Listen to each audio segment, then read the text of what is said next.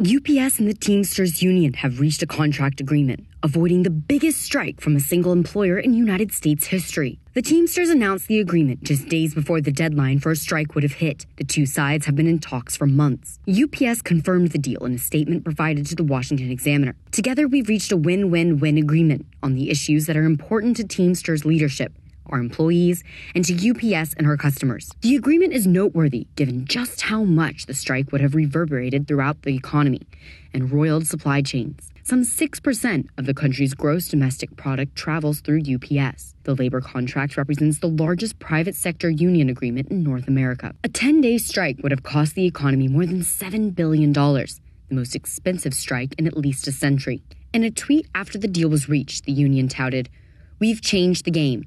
Today, the Teamsters reached the most historic tentative agreement for workers in history of UPS, protecting and rewarding more than 340,000 UPS Teamsters nationwide."